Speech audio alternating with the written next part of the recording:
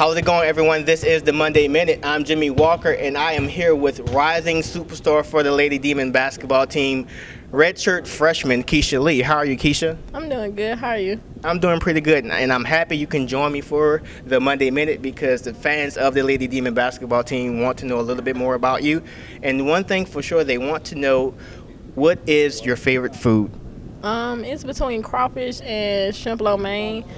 But if I would have to pick, it would definitely be crawfish because I love spicy food and just seafood, period. I've watched you all pack up and get ready for a road trip, and it's quite interesting. Can you describe a road trip with the stores and the kids? It's very interesting and fun with them bringing the kids and everything, and we all just get along and just sit around, watch movies. So what sort of movies do you all watch? Being that the store kids, they're pretty young. We just watch Disney movies the whole trip, but that's perfectly fine with me because I love Disney movies and Disney Channel.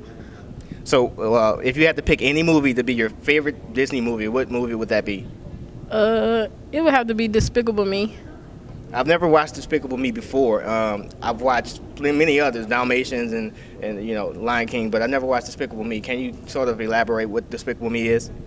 This evil scientist, he's trying to steal the moon. Him and this other evil scientist are battling just to take over the moon.